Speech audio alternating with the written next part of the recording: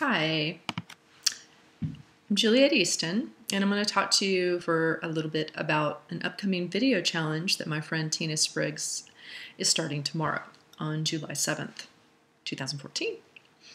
I participated in a video challenge that she did last summer, and it was really a life-changing experience for me for several reasons. It got me to think pretty deeply about some questions that I might not have thought of otherwise. Like one of the topics one day was, what was the most challenging thing that you've overcome in your life?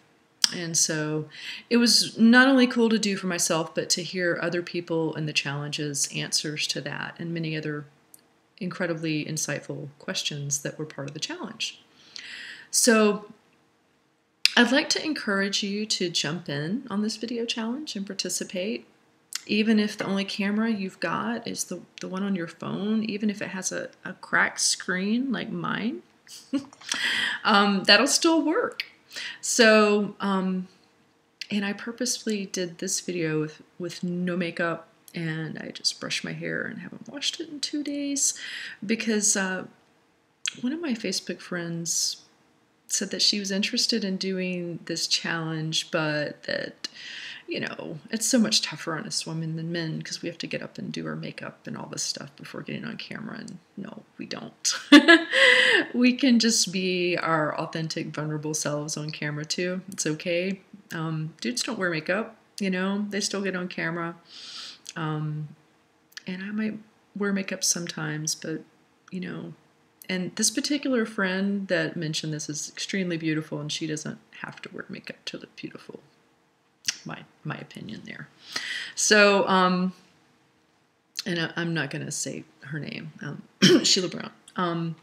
So, anyhow, I want to encourage you to participate in this. It really helped me last summer to get a lot closer to some people I was networking with and becoming friends with. I know Robin Holly and Jason Hodge and Steve Gamlin so much better than I did before participating in that challenge with them last summer, and some of the other people that participated as well.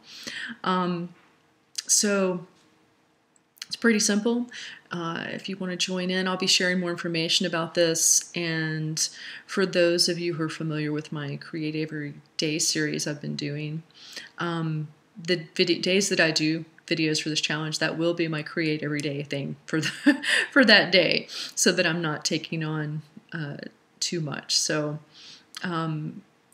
it's a great way to network with people and get to know people on a much deeper level.